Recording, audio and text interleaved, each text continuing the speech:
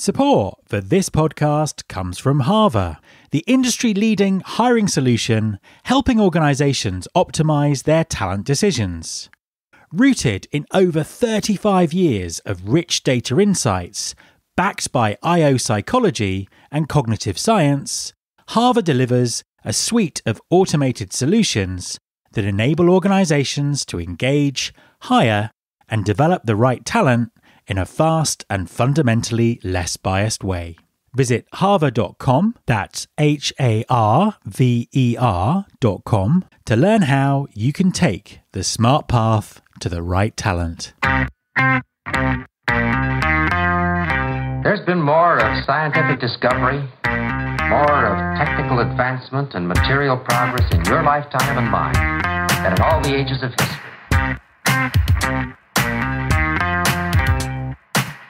Hi there, this is Matt Alder. Welcome to episode 560 of the Recruiting Future podcast. The business world is changing quickly, and the skill sets that employers need are constantly shifting, developing, and evolving. So, how can companies develop strategic workforce plans and build long-term talent pipelines in such an unpredictable and fast-changing environment? My guests this week are Jennifer Longworth, Director of People and Culture at Intuitive, and Ugo Orsi, Chief Customer Officer at Digitate. Jennifer and Ugo have a unique combination of perspectives on how AI is shaping the workforce of the future and some solid practical advice to share. Hi Jennifer, hi Ugo, welcome to the podcast. Good morning. Please could you just introduce yourselves and tell us what you do? For sure. Good morning, Matt. Good morning, Ugo. I'm Jennifer Longworth. I'm the head of People and Culture at Intuitive, and I lead the People and Culture function for our firm. We provide integrated structural engineering, building envelopes, sustainable building for new and existing building and bridge services. And I've been in P&C my entire life, and I'm privileged to be able to sort of do the work that I get joy out of every day. I get to support the people and the journeys, help the strategy of the business, and it's pretty exciting stuff. Ugo, what about yourself? Well, first of all, thank you for having me here, Matt. And nice to see you again, Jennifer. I am the Chief Customer Officer for Digitate. Digitate is a company based in Santa Clara, and we produce and develop a product called Ignio that is focused on the ticketless enterprise, meaning leveraging machine learning and AI. The vision is to eliminate the highly repetitive task and to increase the ability of humankind to think. So it's quite a noble goal. And the idea is to pair the ability of AI with the innovative creativity of a human being to build or design a company for the future. I've been working in IT all the part of my life for more than 25 years, and I've been always on the other side, so driving as an executive or senior leader, IT operation and IT deployment in different companies. I joined Digitate 3 years ago, mainly because I share that vision and that dream. What I'm doing right now after so many years is driving my passion, leveraging technology to improve how people can work. Fantastic stuff. We're going to dive in and talk a lot about AI and work and skills and all those kind of things. Before we do, though, just to kind of set the scene in terms of talent and business and skills and all those kind of things, what are the main challenges for businesses at the moment that you're seeing when it comes to talent? For sure, Matt. I can start with that if you're okay. It's a really big question, you know. I think it relates to our chat today for sure. There's definitely a lot of things around AI, technology, and talent acquisition, and really focusing on hiring our talent today for the future, right? In the past, technology moved at such a pace that we hired for the skills that we needed today to do a certain function or a certain job, you know? We didn't worry about how technology was going to impact the current role or the skills you need, the capabilities, what people were capable of the future. I don't think we thought so much about that, right? And today it's really entirely different. We have to hire for abilities, their passion for wanting to learn, to grow, challenge themselves, challenge the business. We need people that are always asking questions. Can I do this differently? Could this be automated? I'd prefer to be doing this. So how to get rid of this task that I hate doing? Ugo and I talked a lot about trust in this space. Ugo, do you have definitely some thoughts around this? Yes, I agree what you're saying, Jennifer. And especially when we're looking to people, we look for what I call it attitude. People that are focused on learn and change, especially because the technology spectrum is evolving quite a lot, and having people that are passionate on one single specific, for example, code or language might not help on keeping up with the space, especially in where we are. And I would say, as one of the challenges of the future, when you hire people, you need to give them motivating tasks, but especially you have to convince them that you are trustworthy for a transformation. Because when they're going to join, if they're going to join for long term, you need to grow them and transform them while you are transforming and growing. Therefore, you establish a different kind of relationship that is not only based on you do this job, I give you this money, but you join us on a journey. And that is based on trust. And that is where I think HR and the leadership play different roles. It's a really interesting point because we're hiring for the future. Everything's changing very quickly. And as you say, if someone's going to make a commitment to be with an organization, they need to be sure that that organization is going to change as they change and as business changes. And I suppose that leads on nicely to my next question, because I want to kind of really dive into what AI is doing to work. What's the current impact that AI is having on work? Huge impacts, right? I think that we can all see it touching our spaces in different ways. I think that anytime the technology plays a role in your work, you have to anticipate that it's going to change. We've got upgrades to systems. We may be decommissioning systems and launching new systems. We've got machine learning, AI. And so we're always looking, hopefully for ways to advance our business. And AI has the capability to do that for sure. I think it's still, pretty unknown today, the impact that it's going to have on the future, in the PNC space, for sure. We're always looking at opportunities to get rid of things that aren't sexy, right? Automating processes from the time someone applies to a job to the time that they receive an offer, the ticketing system to onboard someone, benefits, payroll, basic inquiries, all of that stuff. All those things can be automated, right? In the diversity and inclusion space, we can leverage systems that remove biases from our hiring processes. We can take away names and identities to allow for, that often the biases come through when we choose who we want to work with us. So, those are some great capabilities when we talk about talent acquisition for sure. We also have the ability to learn, right, based on roles that we're hiring for. Once they get the keywords, they learn, they know what success looks like. An applicant tracking system is capable of picking up those keywords, the skills. If I'm looking for a PN in Ontario, that can filter all the resumes and that sort of thing and definitely help. So you can see even in the opportunities, not only in talent acquisition, but in a role like that, getting rid of a lot of the mundane tasks, right? Ugo and I have talked about finance. There's lots of automation, machine learning, double entry, all of that stuff that, can be automated out of a job, right? It really requires embracing change management though, right? And curiosity in your role, I think, is another thing that we'll definitely be looking for. Absolutely. Yeah. Ugo, what do you think? I agree with Jennifer, and I will add a couple of things. If I look to what you said, what is the impact? I see two kinds of impact, an emotional impact and an actual impact. Emotional impact is because AI, in these days where we live in a very interconnected social life, and it's clear that AI is impacting how we can communicate, and AI itself can change and manipulate in a positive or negative way communication. And that's created a lot of talk and discussion. Attached to that, thanks to a lot of movie, there is also a fear related to AI, as if a machine is going to take over the world and we're going to become slave like in the Matrix. And this, if you wish, people say any publicity is good publicity, but this is creating a little bit of paralysis because when we move, and from my privileged point of view, I look what is happening really in the actual work life is not measured. So the emotional impact is much higher than the real impact. What Jennifer is saying are all what I call it low-hanging fruit that can be harvested and can for sure make our life better at work. So a lot of people complain of a highly repetitive job and dissatisfaction job. And technology can remove this task. The problem is I see an adoption issue from management layer above, not willing to adopt this technology, to pick up the low-hanging fruit. So my point is potential is huge, but is not there yet. So the impact is more the talk than the do. Yeah, I think that's really interesting. There's certainly, you've kind of seen it in talent acquisition this year, the hype versus impact, there is a big gap. But I suppose it's also pretty clear that that is going to close over time and it will affect, the jobs of the future. How could we sort of use the current trends that are out there to gauge the impact that AI will have on jobs as we kind of move forward into the future? I think it's really going to be fascinating to watch. The pace of change has just tenfold increased, right? Before it would be 5 years before something significant changed in a way that you did something or a process was improved. It took a long time, right?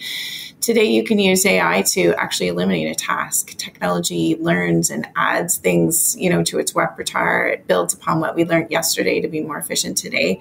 It can perform a task quicker than we can see, right? You have to slow down the screens to watch, do an accounts receivable, function or whatever, right? So, and I think the other experience is it often feels real. Like as a human, sometimes we don't even know that we're interfacing with not another person, which is really fascinating. So the future jobs, I think we need to hire for skills of the future, right? Skills we might not even know that we need today. So that's a bit of a challenge. So we're really hiring talent based on ability to adapt to change, ability to learn and grow, people that want to challenge the status quo. You know what I mean? I think, Ugo, we might have faced sometimes that AI is available, but it's often blocked by people, right? Making the decisions. Leaders aren't planning for the future. They're getting worried about what they're going to do, right? Like if you take this away, then what am I going to do? People worry about that, right? So, we have to hire talent that's embracing that as well, and people that want to be open to do more fun, exciting, challenging things. So it's change management is going to be huge, I think, in the AI space and in our job space, right? People are comfortable, right? It's comfortable knowing what I'm doing every day and coming into that space. Yeah, it's happened rapidly, right, Ugo? Yeah, I agree. And I would add something more, because when we talk about hiring talent, a lot of people in these days thinks about, how can I hire data science? Should I hire this kind of AI expert? And I want to send a different kind of thought based on what Jennifer said.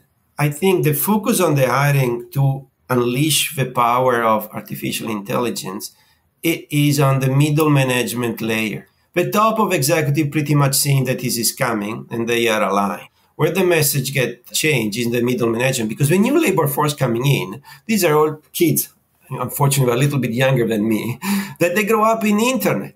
So they are more than used to leverage technology and see a technology as a friend. What is slowing down is the middle management, people that didn't grow with technology, that still believe and see a little bit technology as a threat, not as an help that make their work and life better. So my advice for the hiring for the future, Matt, it is focusing on middle management that see technology as a help and not as a threat, that are curious to learn and willing to adopt the change. So moving the status quo. Earlier on, you were talking about the emotional impact, and part of that emotional impact is people are fearing for their jobs. For years, people have been talking about robots taking over the world, as you say, and taking all our jobs and all those kind of things. But if you're sitting in talent acquisition right now and you're a recruiter and you're looking at some of these tools that are coming in, there is a kind of a threat to the job that you've always done. So we're talking obviously about people being flexible and change and all that kind of stuff. But do you think that we'll need less people? Are people right to fear for their jobs, or are their jobs just going to change into something different? Yeah, definitely in the spaces that I've seen and that I've been involved in, technology, automation, that sort of thing, the jobs have evolved, right? I think that generally, as long as people are up for the change and have the capability to learn and are open to new things, that the jobs just evolved. I'm laughing as you're saying that. We were at Boston Pizza this weekend, and there's a little robot that delivers your food, and it's sort of cool. But it stopped because it hit a crayon on the floor, right? There's all of these things that the human still requires. Ugo and I were talking about Java coders the other day, right? We're still going to need coders, but to do different things. And we won't be where is that person that used to code 20 years ago in this language that nobody does anymore? Maybe we don't need that, but we need the person capable of, fixing the errors and mapping out what the functionality of it and that sort of thing. So I think it's an evolution. And we have a reducing labor market too. We have an aging population and all that sort of thing too, right? So that's very true. That's very true. Hugo, any other thoughts on that? I can speak about the Western world that I know it quite better. And if you think about it, let's talk specifically about IT. And you go back 20, 30 years ago, there are a flurry of jobs that didn't exist. Think about it now. You say, well, but these are specific jobs. Not exactly. So think about it. The influencer, people that write content on the internet, they didn't exist before. These jobs and this opportunity of career did not exist. So my vision, I don't want to sound too much optimistic, but I don't see it as a problem of the fact that we're going to have and we could create a huge unemployment worldwide. I'd say instead the fact that people are how they used to work is going to radically change. What I mean is this. If you think about it, Taylorism, what they did very well is that they segmented our job and organized it in set of multiple easy tasks to execute. And when you went to work, since your first day, you're sort of reminded, don't think, execute. Well, now with AI coming, AI is going to execute. So you're going to need to think. And that's going to be, going back to the middle management layer, a huge transformation because people, to provide value, are going to be required to think. If you wish, is the white collar job. Then there are tons of other jobs that are unpleasant to do where technology, and now I'm not only talking about AI, but also robotic, can take part of it and can help and make our life much better. So think about it, what now is coming, if properly used, the opportunity that we can create. Absolutely. I mean, when I was looking at careers when I was leaving university, podcaster didn't pop up on any lists. So that's interesting. And I think that leads nicely to the next question as well, is that, how do you as a chief people officer or a head of talent acquisition, someone who has to plan for the future, who has to build workforce plans, has to think about the practicalities of how you hire these flexibly minded people, how do you strategically plan for a workforce in, for the workforce of 5 years' time when, we're not sure what the skills are going to be or how things are going to evolve? How do you do that? Yeah, I mean, I think it's a bit of a trick question, right? It's really challenging. I think in the past we had a list of skills and abilities, right? And we could check off those, and if they fit the culture, it was a pretty good, hopefully, match, right? I think tomorrow we've got to hire for things that we can't necessarily check off a list, and I think that's going to be a little bit more challenging. And so, one great example everybody's talking about right now is ChatGPT, right? And all of the things that it does. If you look at that and a function that it might support, say, communications or something like that, then what are the skills that you still need in the person, right? You need the person to be able to take a message and craft it for your business. They need to understand the market, understand how to brand it, make it yours, build in your values and your culture. And so, you're looking for those type of skills and capabilities, knowing that some of the day-to-day tasks and that learning is going to be different, right? In the engineering space, maybe some of the calculations will be automated and that sort of thing, but you still need to check it. You need to qualify it. It needs to meet certain codes, within certain provinces, populations. You need to make sure it's actually feasible. All these things still need to be tested, right? And I've said it before, but the curiosity, the ability to learn, adapt, grow, those are some of the things with the core function of, the role that you're hiring for. But that ability to pivot, I think, is really important. Cool. Hugo, any thoughts? Yes, I want to add, because I agree with Jennifer said, and let's put some context before I reply. First of all, let's consider that artificial intelligence, it is a model that replicates human intelligence. So it's not that we have created a really self-thinking mechanical being. What we did is leveraging the Moore's law's ability of compute. We are using mathematical computation to represent or execute specific algorithms. Why it is important to say this? Because as of now, and I don't think in the anytime future, the computer will be self-aware. And self-awareness for me is one of the necessary conditions for creativity. So these two elements are what, and on top of emotion, machine do not feel anything. If you put these three together is what really makes, I personally think, a human being. What Jennifer is highlighting it is, if you take this as a human being and then you put in a context of work where they have to produce something, you need to create the condition where they are able to do it. What does it mean? In 5 years from now, we will not, I think right now, I don't think we can predict what is going to be. So what we need to do it is to be ready for change. And goes back to my point at the beginning. To be ready for change, when we hire, we need to establish a trustworthy relationship that we will appreciate the human being at the center of the relationship. We will work with them on the evolution. That means a radical mind change, because we're not going to hire anybody ability to execute a specific skill, but ability to adapt.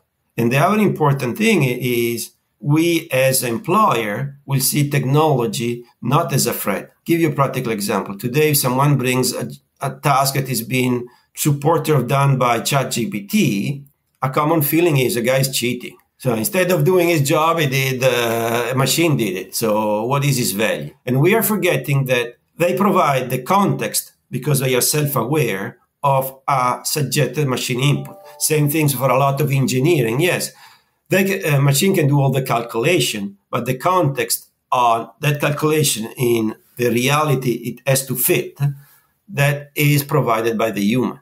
So that is my suggestion for the future. It is the company to be ready for change. It means to establish trustworthy relationship. And I think that's a really interesting point about creativity as well, because Chat GPT can seem like it's being creative, but it isn't in the same way that humans can be. So it's kind of really interesting in terms of how we move forward. Coming right back to the present, we've talked about, the hype versus the current reality. We've talked about people within the organization potentially blocking progress right now. What advantages are available right now in the present from AI when it comes to hiring and retaining talent? What should people be thinking about and looking about today? Yeah, I think that there's so much available today that can be leveraged right to our advantage and to just make life easier and better and be able to focus on what is exciting, right? If you look at the diversity inclusion space, there's technology that can remove the biases of job description, right? It can comb through them. It can make them so much better.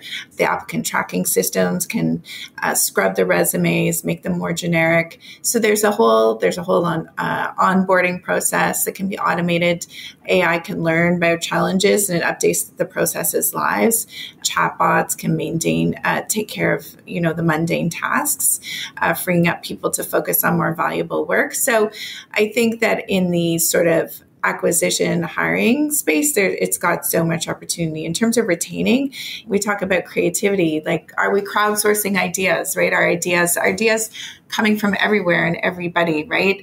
In terms of automating something, or do you know there's a technology out there that does this? It's like, let's try it in here, right? I think it's really important to get the ideas from everywhere and everybody, fostering that creativity. And, back to the trust piece, Ugo, like it allows people the safe space to play, in a positive environment. I think that that's really important as well. And hopefully will help you retain your talent. If you foster that energy of creativity and let's try this and fail fast and all that agile methodology as well, right? Absolutely. I think that's okay. Yeah, I agree on all what you said, and just quick and summarize. To me, it is the advantage is that now AI and automation can eliminate all those tasks that usually fill the day of any recruiter, and give the recruiter more time to establish what we are highlighting here is going to be important for the future of emotional content. So look into the people for what they really are, and because that takes time. If you think about the recruiting process, it usually is a half an hour interview. Maybe you got 3-4 interviews. If you can give to this interview and you have eliminated all those check marks because a machine has done it, you can spend time really to understand a person. That I think is much more important, because Jennifer can speak more than me. The major disappointing is when you got someone with all the check mark and then he or she is not a fit. And you scratch your head. Yes, you put your check mark in, but you didn't check the person. And sometimes it's different, the chemistry, because a company is a group of people, is a specific culture and behavior that not necessarily you will fit in. If you think about retaining talent too, Matt, Ugo and I were chatting about just, with COVID and like Teams, right? Video conferencing and how much more connected you can make a global company, and what we've learned and how we picked up, Teams, video conferencing, all of that. Like, look at us, the three of us all in different locations, in different time zones right now, right? 3 years ago, that would have been a clunky video conference. I can't hear someone, all that sort of stuff, right? So hopefully even just leveraging something like that allows you to engage people more and feel more of the community space than ever we did before, I think, I agree, because I want to add one thing, because what Jennifer is highlighting, it is about hiring, and when I'm pushing it is one of the things that I believe, and it's been written in Amos Deus, made the man at the top of a word is not his single capability, but his ability to collaborate. And I believe that AI and technology like AI can increase a multiple X the ability of humankind to collaborate, powered even by machines. And that, I think, leads us nicely into the final question. We've talked all the way through about how difficult it is to predict the future. So I'm going to leave you with a final question that's probably impossible to answer, but I'm interested to kind of hear your vision if you like. So what might work look like in 10 years' time or even 20 years' time? Where is all of this taking us? What do you think? Who knows, right? Gosh, Matt, I think you need to believe in the art of the possible, right? I think that we need to plan for anything and hire talent with that in mind. We have to imagine that anything that we touch today can be re-engineered in such a way that it, frees us up to use our minds for different things, and that technology isn't capable of doing, because it isn't capable of doing a lot of things, right? It's that creative space, taking the facts, applying them to reality of the situation that we're faced today. I think in the last 20 years where it's come to the pace of change, it's just amazing, right? So, trick question. I don't know. It's always a trick question. Ugo, what do you think? Predicting the future 5-20 years is very, very difficult. But we can I want to point to one specific trend that, if it's all true, can give us some idea where it's going. And it's the Moore law. I think you have known that this gentleman in the 1970s said that the ability of the chip to compute power is going to increasing double year. And this has been true until now. And this has been one of the biggest engine of a transformation and allowing IT and AI right now to be real. Because don't forget, the concept of AI are new. So a lot of his mathematical concepts, they go back on ages. I mean, the idea of an algorithm coding the words, if you can go, are in Indian sutra that are 3,000 years old. It's the ability of making them real that is changed. So if this is keep going, it means that the ability of a machine to support us in mathematical model that can help in our day-to-day activity and improve our life is going to increase. Then we have to do another factors. In 20 years from now, the generation that has grown with internet, so they have seen that working, and for them day-to-day life, it is about collaborating and using technology equipment like an iPhone or being connected, they're going to be in the command chair. Right now is a generation that didn't grow up with the internet. It's a generation that when mom didn't know where they were, and if they want to be picked up, they had to have a coin or do a collect call. Yeah. And this is a generation right now is ruling. In 20 years from now, the generation of internet will be ruling. So the fear of collaborating with technology or inability or understanding is gone. So it's going to be much more natural. So there's going to be a more natural adoption of technology. What I think is for us now until in the 20 years that many people are concerned, it is this technology is not going to get abused. So to make sure that certain of the principles and the rules that make us where we are right now, but interesting has not changed since the Greek times, are still reflected. Because the biggest fear it is technology and the way we are connected can be prone to major manipulation. So things can go really sideways. I know I didn't give you an answer how we're going to look like in 20 years. Well, if I had, I might be in a different position, but I hope I can give you a trend of where we are going and some explanation. Absolutely. Ugo, Jennifer, thank you very much for joining me. Thank you, Matt, for the opportunity. Thank you, Matt. It's been great. My thanks to Jennifer and Ugo. You can subscribe to this podcast on Apple Podcasts, on Spotify, or via your podcasting app of choice. Please also follow the show on Instagram. You can find us by searching for Recruiting Future. You can search all the past episodes at recruitingfuture.com. On that site, you can also subscribe to our monthly newsletter, Recruiting Future Feast, and get the inside track about everything that's coming up on the show.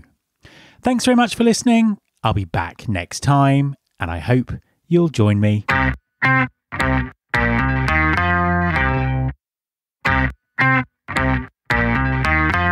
This is my show.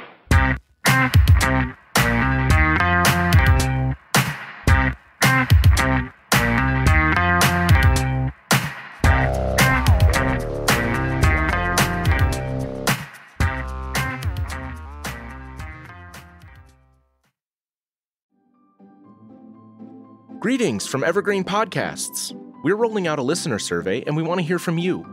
The information in the survey will help us gather statistics and in turn make our shows more appealing to advertisers. I know most people don't like ads, but this is one of the only ways our shows make money and help keep their lights on. We promise it will only take a few minutes, but the impact on our podcasts will be tremendous.